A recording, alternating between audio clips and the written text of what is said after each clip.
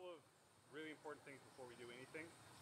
When we play at clubs with like fencing swords and faders and rapiers and all that, those are like training forms that are made safer, right? This doesn't have a steel pipe or a steel tip on it, but it is in every other way a weapon, right?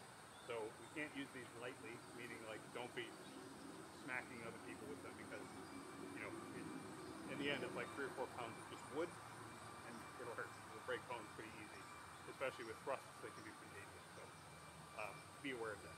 We're probably not going to do too much other than trying to kind of press each other's pike points to the ground. That's mostly what we're going to do in any sort of like competitive or sparring way.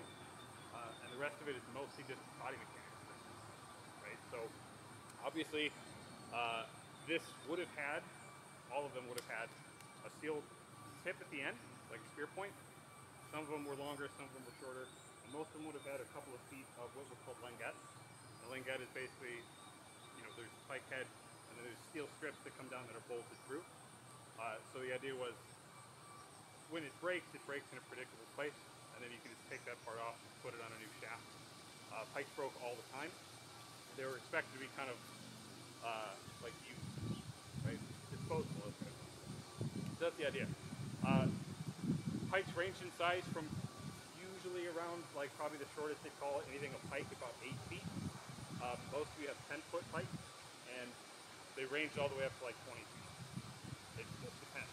One of the most popular things to do with pikes was if you turned away from your like people that carried them for more than 5 minutes, they would cut them down to be shorter so they could carry them more easily. So that's like the attitude we should cultivate, right? It's not we're trying to learn how to super hyper kill everybody. It's mostly like being somebody who was on campaign in the 16th century probably sucked. You were probably really hungry, and you were probably doing everything you possibly could to get out of doing as much work as possible, right? That's kind of the idea of it. So when Meyer talks about the pike, he's talking about it in terms of like its potential as a weapon for fencing, which is not the same as its potential as a weapon on the battlefield, right? This is for everything that you do fencing for, right? It's for showing off, it's for display, it's for proving to other people that you know what you're talking about. That's the kind of thing. So what we're going to focus on today is some of the, I don't know, the mechanical basics that we can kind of add athleticism to so that we can look super cool. So I just did a class at an event a couple weeks ago in Wisconsin, and part of the purpose of that class was to talk about how in an era before resumes, an era before paperwork, like how do you prove that you know what you're talking about? And a lot of it is just physicality, right? So I read a lot of like naval fiction. Have you ever heard of like Master and Commander, things like that, right? The thing they talk about all the time, sailors are climbing up a mast. They climb up the rigging, and then they get to a platform at the masthead, they call it. And the platform was that's where the Marines stand and shoot stuff. And in order to get on that, there's a little hole that you can climb through, straight up like a ladder. They call that the lubber's hole. And if you're on a boat and you're a lubber, that means you're an idiot. You don't know what you're doing or talking about. So you don't go through the lubber's hole, right? You climb up and then you climb backward across what they call the buttock shrouds, and then you sling yourself over the top of them. And there's no reason for this. It's just because you do it because you can, right? You do it because like you're a sailor and you're experienced, and this is how you show off. So like this is sort of the spirit we should inhabit, right? Is we're trying to show off as much as we can, not necessarily learn how to kill somebody with a pike. Because how you kill somebody with a pike is you just poke them with it. That's it. It's not that hard. You get your pike on top of theirs, you force their pike down, and then you do this. Right? Or you take a step forward. That's it. You know how to kill people with a pike, right? The rest is just the fun part, like slinging it around and doing one-handed thrusts and cool stuff like that. So that's the idea. Meyer, this is a pretty short part of the book. I think the pike might actually be the shortest weapon in terms of just like number of things that he has in there, but as you'll find out in a minute, it's, you know, the difficulty of the pike isn't necessarily like learning technique, it's a really heavy thing that's kind of awkward and it takes a little while to get used to. So, first things first, holding it. Do you want us to put gloves on? If you want, you don't need to, because we're probably not even going to get close enough to like hit each other's hands, but if you feel more comfortable, especially on your leading hand, you might want to put on.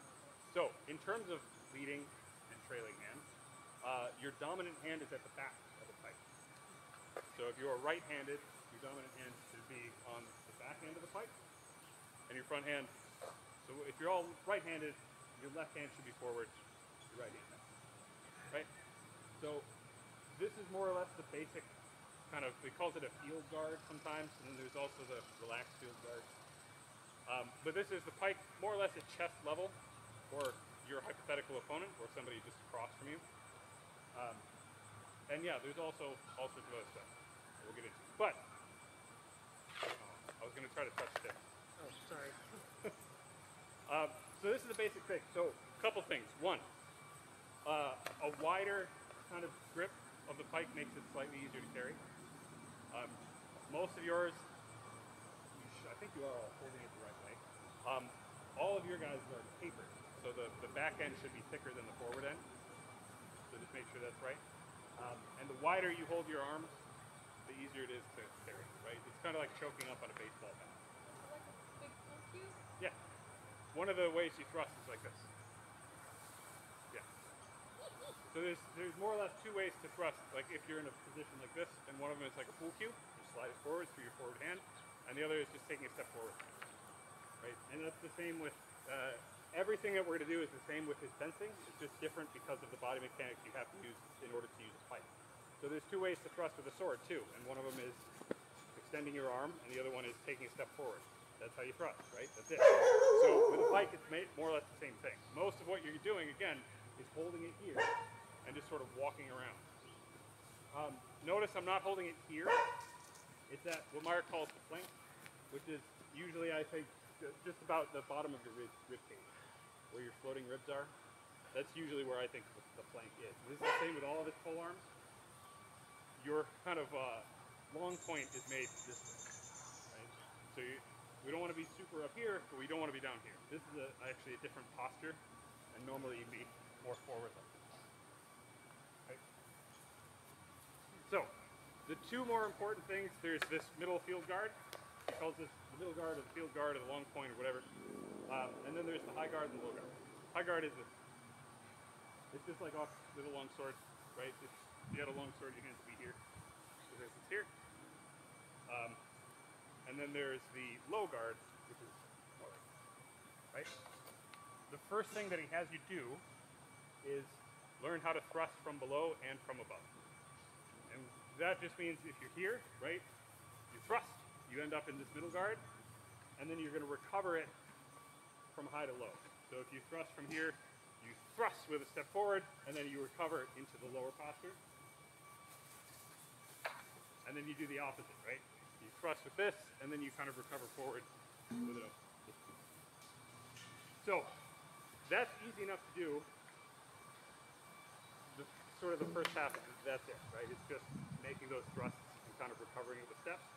The way he actually describes it is, in order to do this one properly, is you fling this all the way forward as far as your arms can go, and before the tip of the pike hits the ground, you have taken a step forward with the thrust. Before that hits the ground, you step forward again and recover it. So the idea is not necessarily to do it piecemeal, one at a time. The idea is to get into doing it like this, right? Really quickly, like sending these quick little kind of, you know, bouncy, I don't know, athletic sort of thing. So the very first thing is, let's practice from high to low. So high guard up here. There's also this, which we're going to use quite a lot a bit later. And so getting from here to here is also worth practicing because it can be hard, right? So why is this useful as a posture? Like, You're in marching formation. huh? You want to run into people? Maybe. It gets your pike out of the way, right? What if I'm back here? Behind Han. Yeah, so I can get my pike around Han, and I can still do stuff, even though Han's in front of me. Then Han, meanwhile, can be in a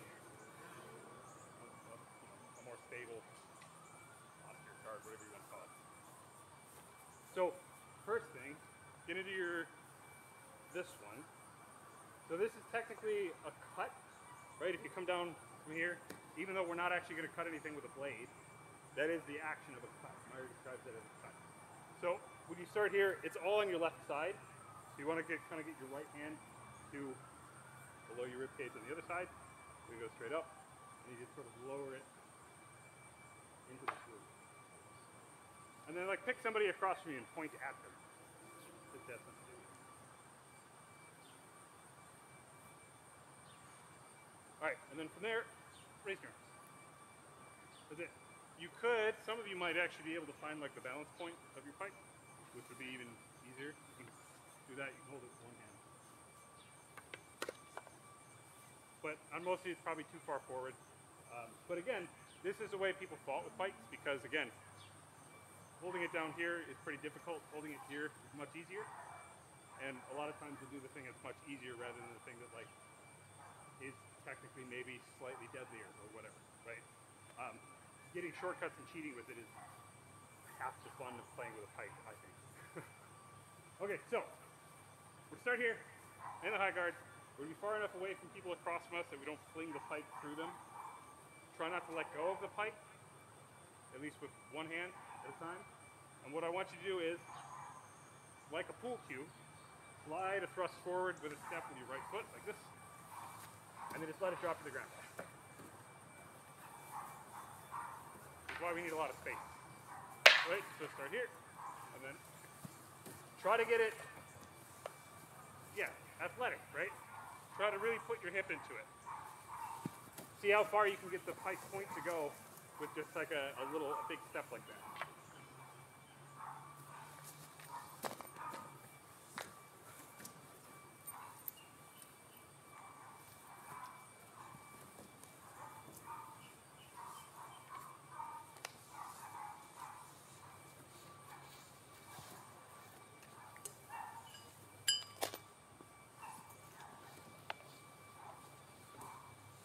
All right, everybody do 5 more.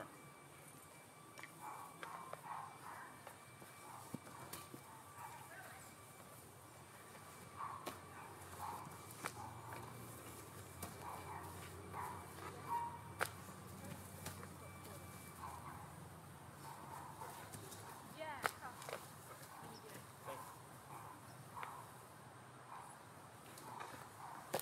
Okay, You can get the push from your set the pikes down after you've done your 5. So, how many of you have done like, how often do you have them do like body mechanics stuff? Like cut? Cutting? Yeah. We've just started getting into using Meyer's cut as a warm-up. Okay. Alright, so, especially for newer people, what you want to work on is trying to get your hip to drive all the motion of your body. And this is true with any weapon. So if you're doing rapier, dishack, or dagger, or anything, everything is about your hips. Everything is about your hips, right? So when we're swinging a pike really aggressively, right? I'm not just sliding my arm forward, I'm pivoting my hip. So the very first thing I do is drive my hip as far forward as it can go, right? And that's actually what is providing the power for my thrust, is the turn of my hips and the turn of my upper body, right? And the more you turn your hip, the more you put that snap into your hip, the farther the point's gonna go, and the longer time you'll have to recover the pike before it hits the ground, right? Because that's what we're going to work up to eventually. So, as a way to sort of think about it and cheat, if you have like a fencing mat sometimes, you kind of put that in like you're in sort of Zornhout or Zornhut, and then turn your hip and fling it. So if you think of it like a shot put. So rather than thrusting, what you're trying to do is shot put the back end of your pike as far forward as it'll go while maintaining control of it. And it's hard, right? It takes practice. It takes a lot of practice. But the hip is the most important thing, right? So everything that you're doing is going to be basically turning. If your back foot is kind of like, right? My front foot's going straight forward. My back foot's pointing off from some angle. It doesn't exactly matter what angle, but you want to turn the hip. And if you're thrusting with a step, the hip comes first, and then you just step straight forward, right? So footwork with Meyer is literally just stepping. I know that that doesn't sound like there's a whole lot of angst in sort of old HEMA about footwork, and most people think footwork means this, modern fencing stuff, and footwork is just walking. It's just maintaining control of what you're doing by maintaining stability in your body, right? So you don't need to learn a lot of special terms or anything, but this is called in Italian, at least in some Italian texts, a volta stabile, which means a stable turn, right? That's all it is. So playing literally any sport, you'll see people using their hips more than anything else. You see people play basketball, you see people throw a baseball, you see people throw a football. Everything is based on your hips because your hips are the most powerful part of your body. And so when you look at old German texts and they say fence with the strength of your whole body, what they mean is ground everything in your hips, not fling everything with your arms, right? Because if I'm driving my action from my hip, that's going to be a lot more powerful than just doing something with my wrist, right? It has to. With a pike, unlike with a lot of other weapons, you can't cheat, right? With a longsword, I can cheat a lot. I can use both arms. I can do almost everything with just my arms and hands. With a pike, it's heavy enough and awkward enough. Everything has to be rooted into my hip. And the more that I do that, the better I'll be with literally every other weapon that you do, right? So, when we do that, it's all hip turn. It's a little easier to do from the lower posture. So if we start again from the lower posture. So again, middle or field guard, kind of up by your ribs. The high guard up here, low guard here. Sometimes Meyer does low guard like this. You don't have to, but you can rest your forward arm on your knee. You can even kind of rest like your other knee on the ground if you want that way, right? This is a way to use it. Sometimes they kind of plant the back end on the ground and they put their foot on it. And you'd only do that if like you're really convinced that the people charging you are going to stop before they run into your pike, because otherwise your foot is gone. Just that way. Anyway, so we want to do the same thing here, right? So we start with the pike kind of low on our hip, and we're going to drive our hip forward, fling our right arm forward like a pool cue, and fling the pike forward. So do that a couple times, right? You don't have to step yet, but when you're comfortable enough to add a step forward. Wow.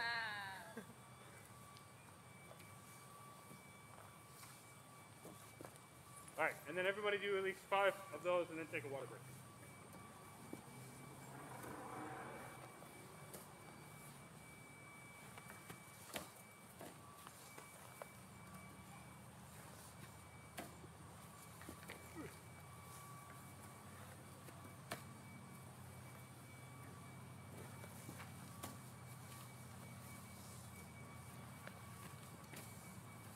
Okay, take a break.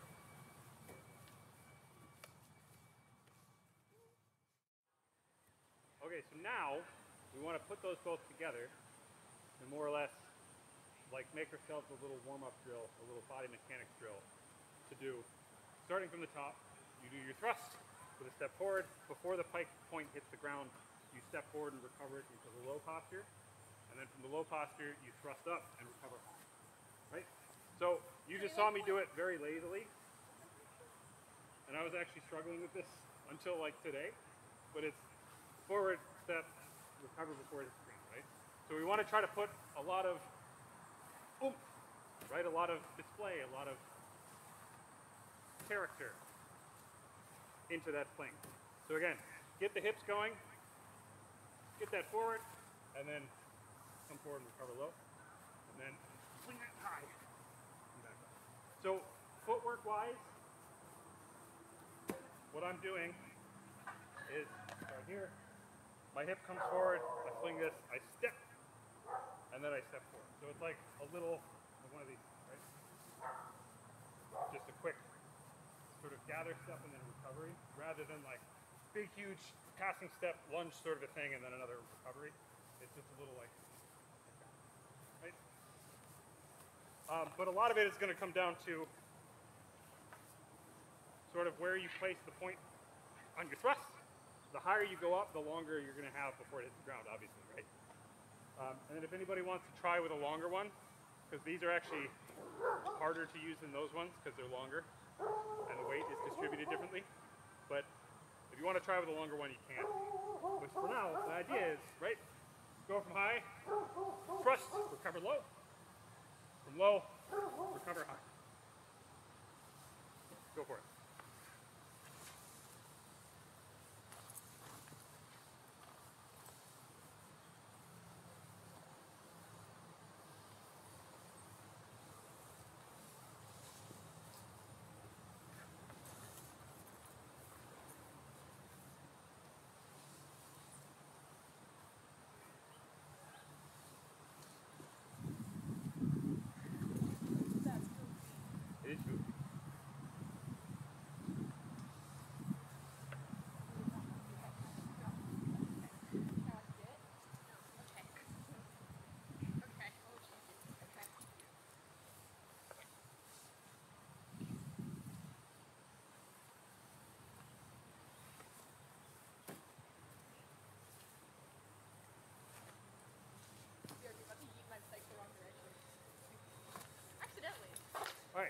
everybody do 2 more, and then we'll do something else. That should be 1 thrust from high, 1 thrust from low.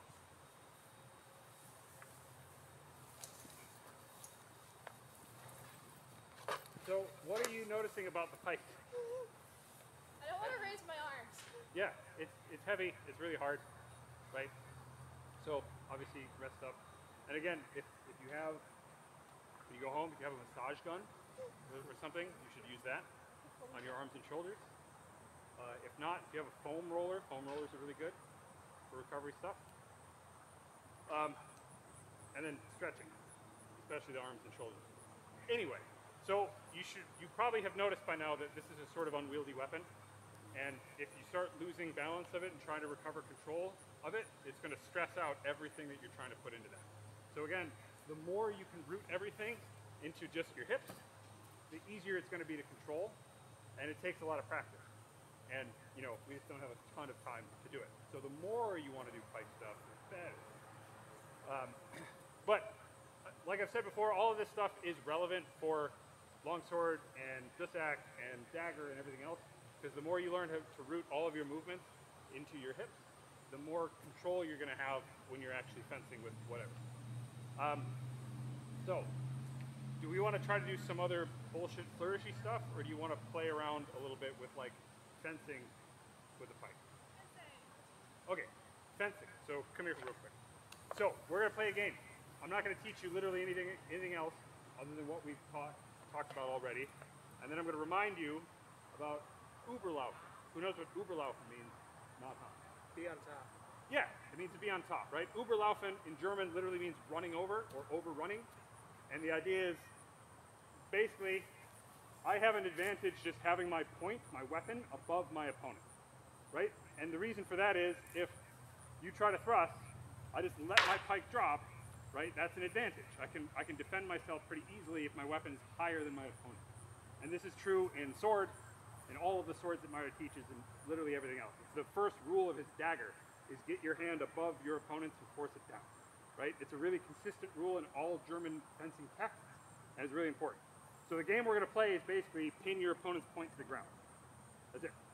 So you want to just put their point, we're kind of, think about like wrestling with the point of the pike, right? So, Jacob, right?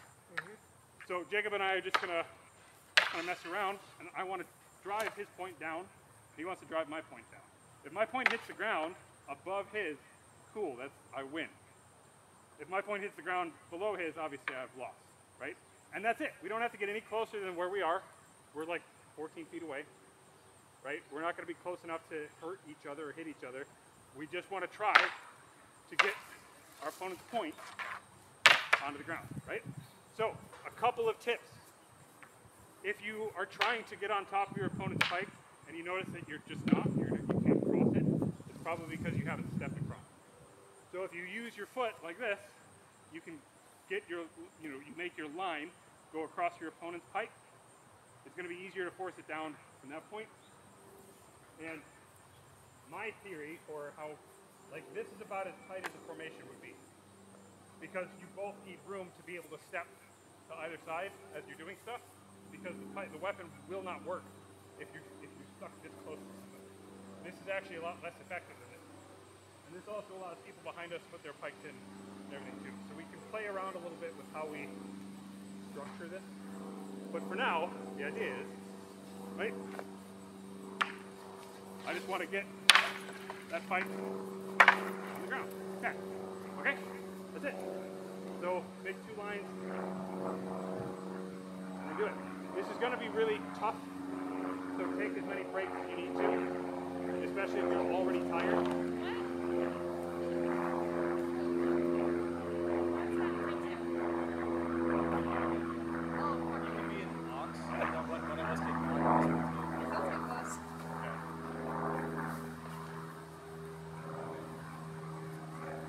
Oh shoot! Dude, you probably want to be on right. On right? Oh.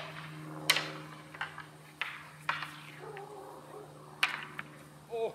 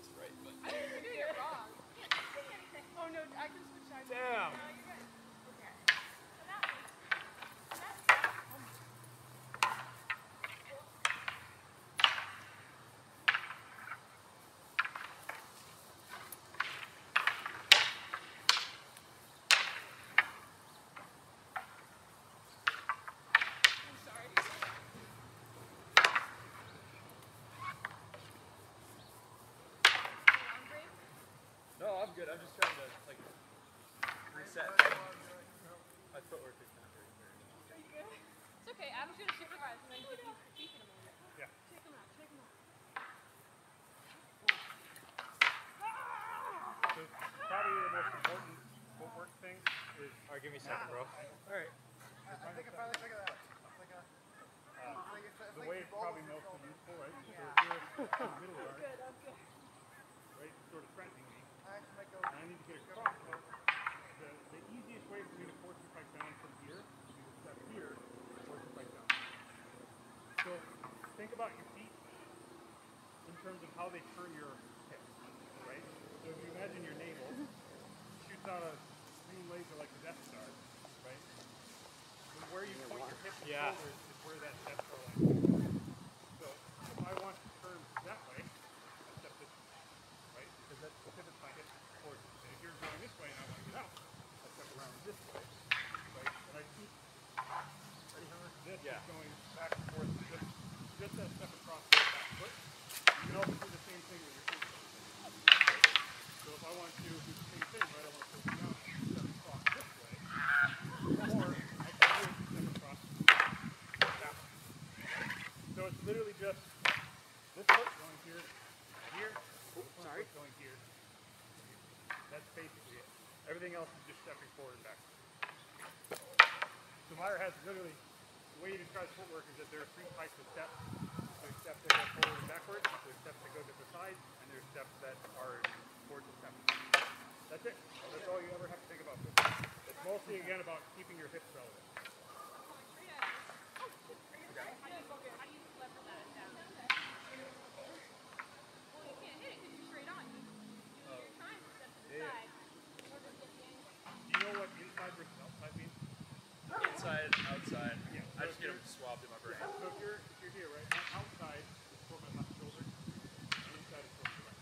So if you are bound or about to be bound, I move outside, which is where you are now. You're going to step this way, point your finger that way. Yep, and then force it down. Exactly. Now, it's a game of physics. Okay, so how many of you, when you were playing around, I dare you.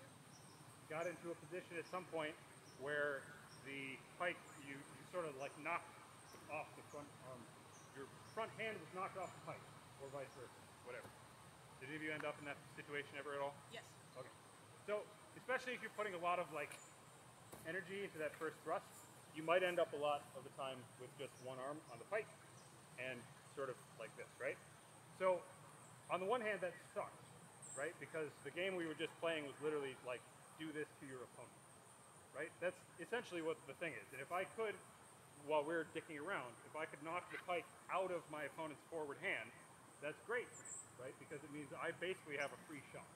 I have, in terms of fencing time, I have all the time in the world to set up exactly where I want to thrust him so that he leaves my presence, right? And the more people I can get to leave my presence in front of me if I have a pike, the safer it is for me.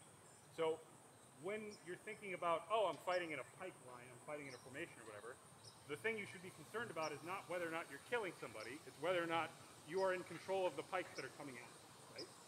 So if, for instance, I'm trying to threaten Jacob, Jacob knocks my pike down and knocks it out of my hand, and then tries to thrust at me, what can I do? I'd say a sickle. Yeah. That's exactly it. That's literally exactly it. So as the thrust comes in, right, I can parry it by just doing this. And if it comes in on the other side, I can parry it by doing this, right? So the first thing we want to do is you're going to put your pike out, and you're going to hold it with your hand, right, your small finger forward toward the point, right? So your thumb kind of back this way. And all we want to do is, with a big turn of our hips, go up over our head to the other side. And so your feet should go from basically pointing one way to pointing exactly the opposite way, right? So my pike is on my left, my feet are pointing that way. As I go up and around, they're going to turn around and more or less point the other way. I'm going to make this big hip turn, right? And from here, again, I go back up this way. So that's the basic action that you're doing, right? You start from here, you hip pivot, you go to the other side. So now, remember the first part that we did when we thrust, we're not just doing this, we're snapping our hips forward and really shooting the point as fast as we can, right? Try to do the same thing when you're making that parry. So when you come up, do this, right? If you can get the point of your pike up off the ground, even better.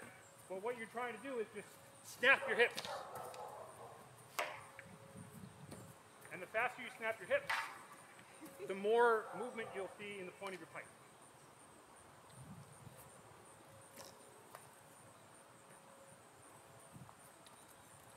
So then, if you could sort of clear off for a bit, I don't want to hit you. So what we're trying to work up to is we go from here, right? Our pike's on the ground, it's been knocked over, somebody's thrusting at us, I want to parry, bam.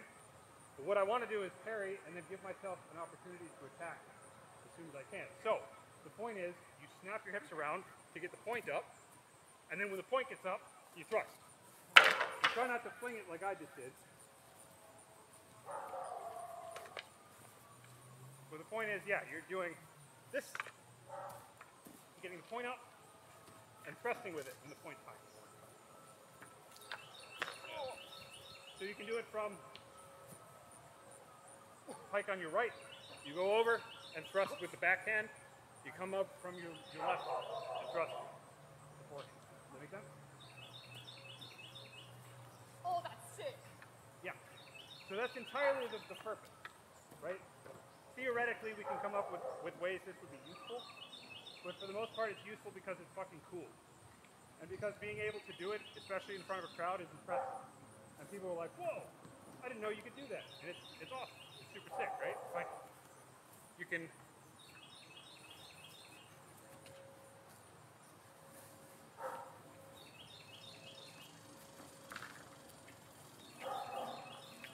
You should theoretically be able to get this high enough to theoretically knock a horseman off the top of their horse. That's a good theory. Yeah. Whoa.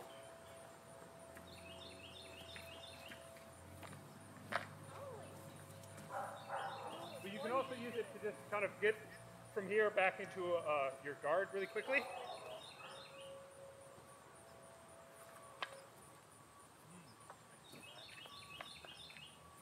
You're doing fucking key over there? In guard. What's the name? In guard. Really? That one? Yeah. It's just built for throats.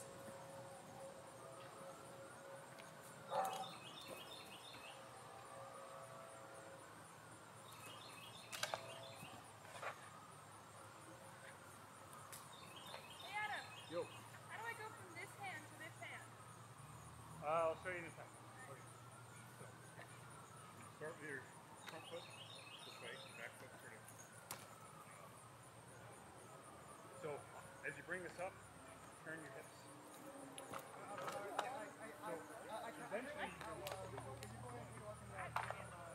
Eventually, you're going to worry about it. Yeah, go with it. So you show this. So the most important thing to do is that I like to have the front forward.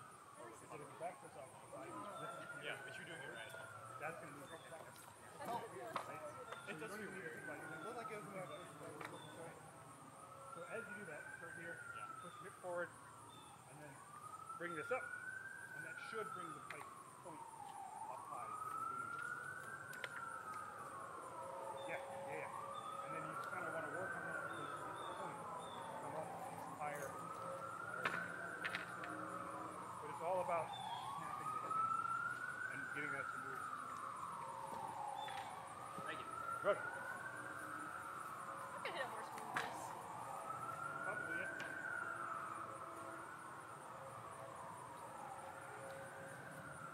Okay, so you're going to see how to go. This. Right? Down here. How do I switch over this one? To be honest, I don't even think yeah. Whoa!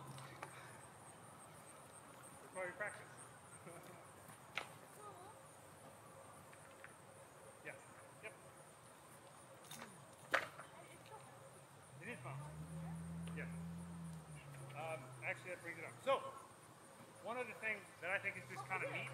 Yeah. So Meyer talks about timing your thrust with a pike more than he talks about anything else. And the reason for that is, most of you will probably notice, right? What happens when you're moving this thing around? Wiggles. It wiggles, it bounces. If you watch like steel, like tournament fencing or whatever with even steel faders, you'll see that they move this much also, but they're a lot shorter and it happens a lot faster.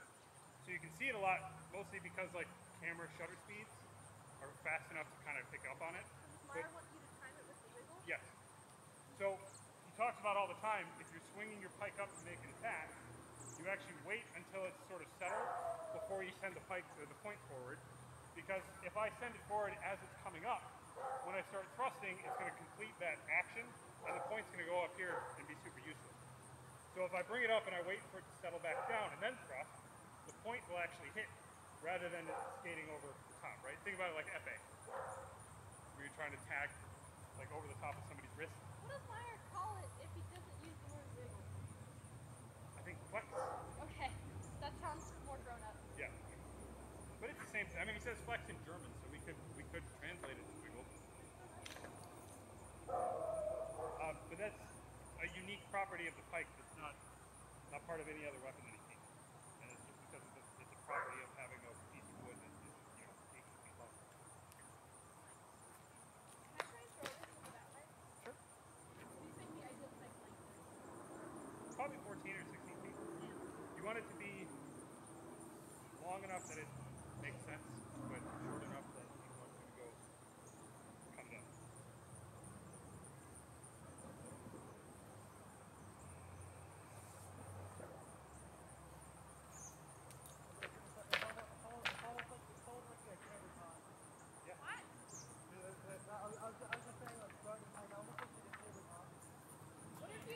Okay, so you're just throwing it like over your head. What if you do it with the thrust mechanic? You're just working on letting it go. I did. I saw it.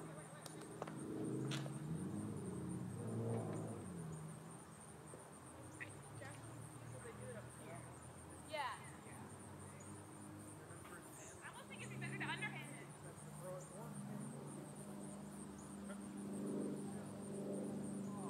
Okay, so gather around real quick. I don't have really much more to teach you. I think this is honestly all the useful stuff you need to know about a pike, and most of the rest is practice. So I did this class a couple weeks ago, and it was about training. It was about sort of the training culture of the 16th century. And the short thing about that is that there was no training culture, training sticking around. That's what everybody did. You hired mercenary armies were popular because all the guys already have all the stuff they need. You just hire them and then they can go resell it because they're all already trained. So the idea that you don't like go join the army in the 16th century. You probably already know this because this is what you do on your weekends. Because what else do you do in the 16th century? You do hiking. You're gonna go fucking fling them. You're gonna go see what you can do with them, right? And I think that's a really important thing to take away from Kiva because it's not really the way we learn anything anymore, right? Because there's always a right way, quote unquote, to do everything. And you're taught that way, you're taught that methodology, and then you get into something like this, and you're like, I don't know what to do because I haven't been taught how to do it. And this is not a problem anybody had in the 16th century because the moment they gave you a pike and it looked in the other direction, you were probably doing something you shouldn't be doing with it. And I honestly think that's a really important thing that we should incorporate as we do things in HEMA, is just do things because you want to see what happens. And so I told people at this class, because the point was we were sort of coming up with training games on the fly and talking about incorporating this kind of attitude with other events and everything. And the first water break, after I had explained, training happens when like you're marching or whatever, and the wagons break down, and there's like a fence on the side of the road. So one of you goes over and jumps over the fence, and the other says, well, I can jump higher than that. And everybody starts jumping or whatever, right? Like this is just what you do. You can leave a bunch of like helping people alone for 10 minutes, and that's not important, right? And at this class, in the first water break, I went around, filled up my water bottle, and came back out, and like half the class was playing some bullshit game that just made up just then, and it was like the prophecy has been fulfilled, right? Like this is just what people do when they like playing. So the attitude you should take away from this is that you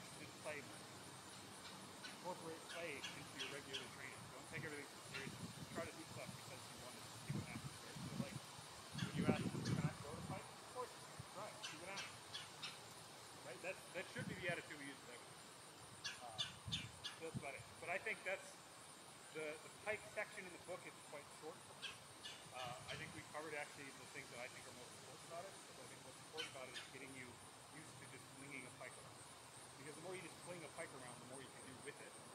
But you can also use like, strong and weak. We can use Uberlaufen, talk about like how you can use your hips to manage your energy levels. There's all sorts of stuff in your topic. But mostly what you want to do is get something in your hand and swing it around. And so that's true with this action, daggers, so the more time you spend at your club, not listening to your coach, but just dicking around, probably the more you learn, the better something will be. So spend some time about play. It is a playful thing.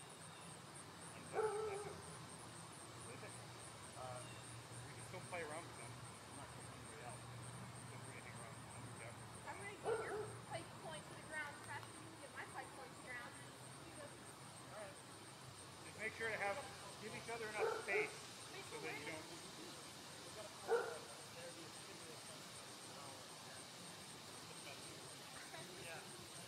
Why were you so strongly?